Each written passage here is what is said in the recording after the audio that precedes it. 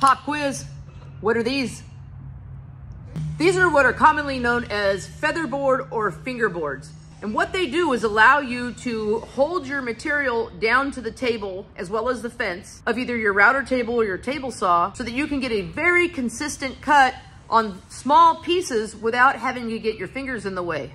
These I just made out of scrap wood on my table saw, but you can also purchase them. This type actually came with my router table. To set up your fingerboards to hold the material on your table saw, you're gonna clamp one to the fence and one to the table. First thing you want to do is take the piece that you intend to cut with the blade out of the way and set it there to set your fingerboards onto so that you can set them up in the perfect place to hold them while you cut your pieces of wood.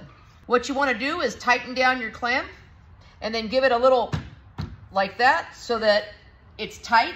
You can push it through this way, but you can't pull it back through. See, that's pretty tight right there. These feather boards allow the material to go through your saw this way, but they don't allow it to come back at you. Each one of these fingers or feathers flexes, so if the material tried to come back at you, it would flex and each finger would stop it. The next one you want to clamp down to the table, right about the same area as the one on top, so they can work together to not only keep the material down on the table, but against the fence. If you're using a short board like this, you'll have to do what I do and just place a longer piece of wood over it and clamp that down to your table as well to hold this into position.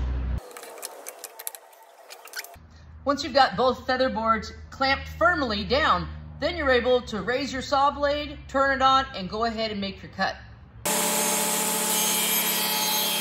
Keep in mind, when you're using fingerboards on a table saw that are that close together, it's going to be difficult to try to get something in there to push the piece through. So it is advisable when using fingerboards like that to go ahead and give it the reach around. That is, go on the opposite side of the saw, pull it towards you with both hands. The fingerboards will stop it from kicking back. Now on the router table, you could use the same homemade ones and just clamp them just like I did the table saw, or you could get a router table that already has these ones that clamp themselves with the knobs, slide in and out, and are adjustable height-wise too. One clamps to this and one clamps to this, and they just simply tighten up. You don't have to use anything additional to hold them firmly in position. Once you get them set, you're able to pass your molding through and pull it out the other side and have a nice consistent cut without having to miss anything when you're using your router bit, depending on what router bit you're using and how small your molding is. With this setup here, I'm able to make very small moldings come out perfect.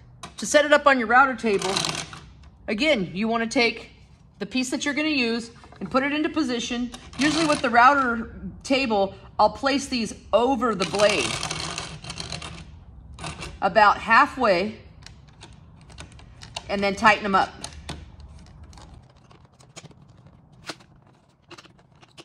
Remember that when you tighten up your feather boards, to give them just a slight push into the material so that they hold properly.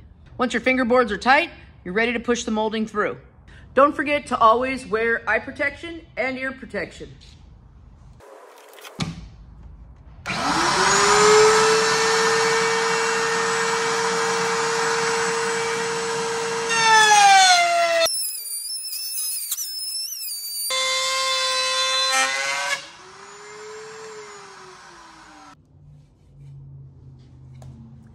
And there we have our piece of molding that's nice and consistent all the way down it. It hasn't traveled away. We can count on that the size here is going to be consistent as well as the groove. And if you make sure you don't stop when you're pushing a piece through the router, you'll make sure you don't get any burn marks. It's also a good idea, if you're going to be doing a lot more than just a sample for a video, to make sure that you hook up your router table to some sort of dust collection, whether it's a shop vac or dust collector.